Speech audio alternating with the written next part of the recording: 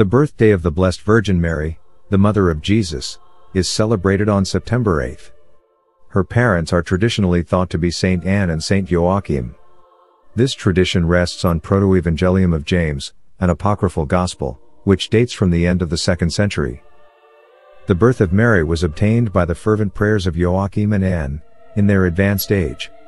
As Joachim belonged to the royal family of David, so Anna is supposed to have been a descendant of the priestly family of Aaron, thus Christ the eternal King and priest sprang from both a royal and priestly family.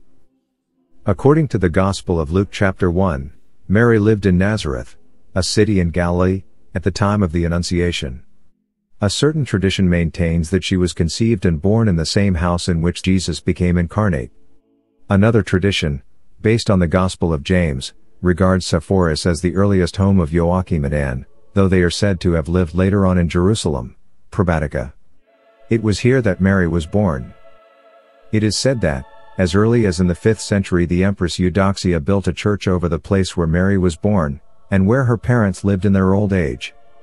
Another crypt near Anna's tomb is the supposed birthplace of the Blessed Virgin, hence it is that in early times the church was called Mary of the Nativity. The feast of Our Lady's Nativity was not celebrated in Rome till toward the end of the 7th century.